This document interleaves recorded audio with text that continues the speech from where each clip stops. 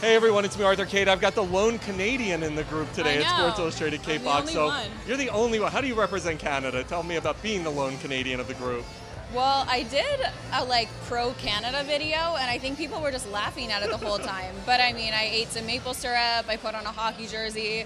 I went full force Canadian, but I think they just all make fun of me now. So I rep us well. We're fun-loving people. When you look around, the brand that this is, I was just talking to MJ about what this brand stands for. Talk to me about being part of it.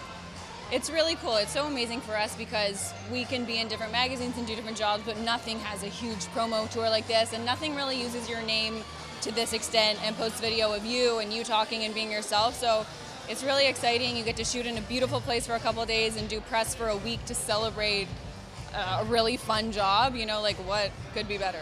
What's been the one or two coolest fan reactions? I mean, we're at Swim City right now, and I'm like, I couldn't imagine being one of you here. It's like crazy. What's been one of the... It's really intense, yeah. It's really cool. Someone earlier brought in their dog and asked me to take a picture with the dog, which I thought was how random. An interesting choice. And then someone else offered to give me LASIK surgery. So, that's the best thing ever.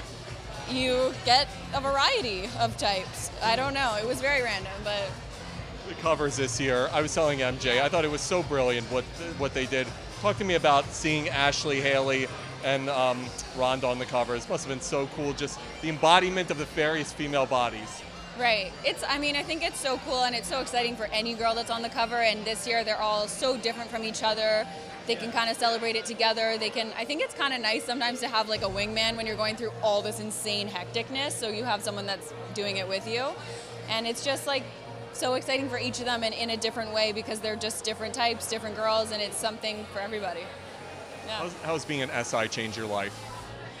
I mean, it absolutely changes our sort of popularity or how well we are known in this industry, and it's just like so cool. I looked at this magazine when I was growing up, and I kind of couldn't believe that I got it the first year, and now I feel like I'm in this. This is my family, and like, how crazy is that?